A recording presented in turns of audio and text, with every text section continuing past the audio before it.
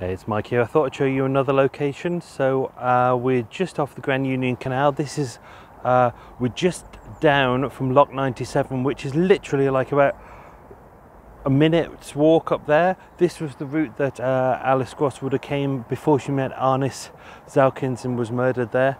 But this is Boston Manor Park. It's the back end of Boston Manor Park, as you can see. I'm on kind of a cultivated bit that's been cleaned at the moment.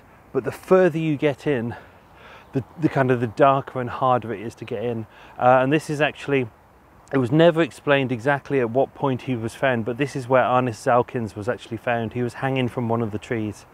He'd killed himself. Police had actually checked this location a time before. They'd gone through the entire park, but because it's so overgrown and large parts of it are actually used by homeless people as kind of shelters, the part he was found in was so overgrown, so wooded, that actually they didn't see him first time that they went through.